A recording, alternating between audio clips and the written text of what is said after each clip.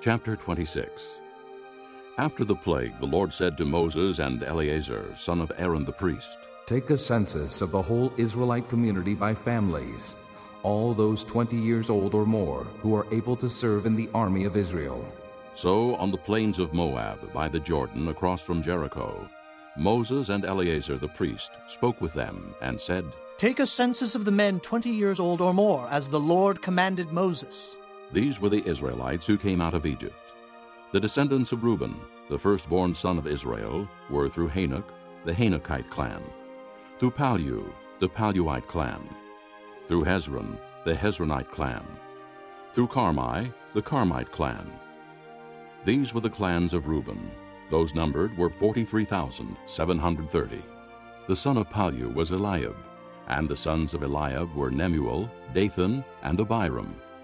The same Dathan and Abiram were the community officials who rebelled against Moses and Aaron, and were among Korah's followers when they rebelled against the Lord. The earth opened its mouth and swallowed them along with Korah, whose followers died when the fire devoured the 250 men. And they served as a warning sign. The line of Korah, however, did not die out. The descendants of Simeon by their clans were through Nemuel, the Nemuelite clan, through Jamin, the Jaminite clan, through Jachin, the Jachinite clan, through Zerah, the Zerahite clan, through Shaul, the Shaulite clan. These were the clans of Simeon. There were 22,200 men. The descendants of Gad by their clans were through Zephon, the Zephonite clan, through Haggi, the Haggite clan, through Shunai, the Shunite clan, through Ozni, the Oznite clan, through Eri, the Erite clan, through Eridai, the Eridite clan, through Areli, the Arelite clan. These were the clans of Gad. Those numbered were 40,500. And Onan were sons of Judah, but they died in Canaan. The descendants of Judah by their clans were through Shelah, the Shelonite clan, through Perez, the Perezite clan, through Zerah, the Zerahite clan. The descendants of Perez were through Hezron, the Hezronite clan, through Hamul, the Hamelite clan. These were the clans of Judah. Those numbered were 76,500. The descendants of Issachar by their clans were through Tola, the Tolaite clan, through Pua, the Puite clan, through Jashub, the Jashabite clan, through Shimron, the Shimronite clan. These were the clans of Issachar. Those numbered were 64,300. The descendants of Zebulun by their clans were through Sirid, the Siridite clan, through Elon, the Elonite clan, through Jaleel, the Jaleelite clan. These were the clans of Zebulun. Those numbered were 60,500. The descendants of Joseph by their clans through Manasseh and Ephraim were the descendants of Manasseh, through Machir, the Machirite clan. Machir was the father of Gilead, through Gilead, the Gileadite clan. These were the descendants of Gilead, through Iezer, the Iezerite clan, through Helek, the Helekite clan, through Asriel, the Asrielite clan, through Shechem, the Shechemite clan, through Shemida, the Shemidaite clan, through Hepher, the Hepherite clan. Zelophehad, son of Hepher, had no sons. He had only daughters, whose names were Mahlah, Noah, Hoglah, Milcah, and Tirzah. These were the clans of Manasseh. Those numbered were 52,700. These were the descendants of Ephraim by their clans. Through Shuthelah, the Shuthelahite clan, through Becher, the Becherite clan, through Tahan, the Tahanite clan. These were the descendants of Shuthelah, through Aaron, the Aaronite clan. These were the clans of Ephraim. Those numbered were 32,500. These were the descendants of Joseph by their clans.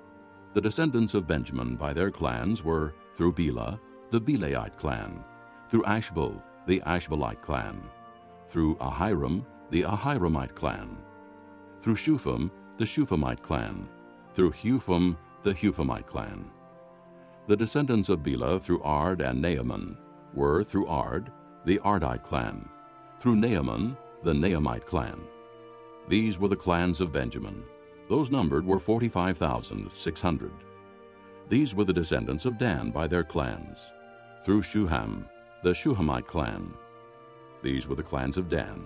All of them were Shuhamite clans, and those numbered were 64,400. The descendants of Asher by their clans were through Imnah, the Imnite clan. Through Ishvi, the Ishvi clan. Through Beriah, the Beriahite clan. And through the descendants of Beriah, through Heber, the Heberite clan. Through Malchiel, the Malchielite clan. Asher had a daughter named Sirah. These were the clans of Asher. Those numbered were 53,400. The descendants of Naphtali by their clans were through Jaziel, the Jazielite clan. Through Guni, the Gunite clan. Through Jezer, the Jezerite clan. Through Shillem, the Shillemite clan. These were the clans of Naphtali. Those numbered were 45,400. The total number of the men of Israel was 601,730. The Lord said to Moses, The land is to be allotted to them as an inheritance based on the number of names. To a larger group, give a larger inheritance, and to a smaller group, a smaller one. Each is to receive its inheritance according to the number of those listed. Be sure that the land is distributed by lot. What each group inherits will be according to the names for its ancestral tribe. Each inheritance is to be distributed by lot among the larger and smaller groups. These were the Levites who were counted by their clans.